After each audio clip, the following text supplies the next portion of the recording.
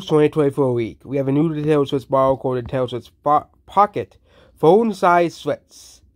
Kind of like PSP Go, except you can install game cartridges. 2 swipe pads that says thumbsticks to the D-pad, OLED screen. Exclusive video games coming to the Switch.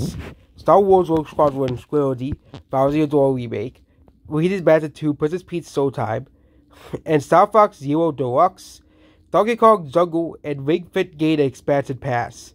Because of how successful that game is, they're giving that game expansion pass. It's Mario 3D platformer, DK design for the movie, power-ups, like the firepower, and my concept segment also present as well. So yeah, Star Fox Zero gained a remake. Like, why? Maybe they want to make... The reason why people hate that game is because people hated the controls of Star Fox Zero, not the characters, or anything about that. People hate the controls of the game. I think if the game actually had real controls, the game could probably do well. And that's about this video here.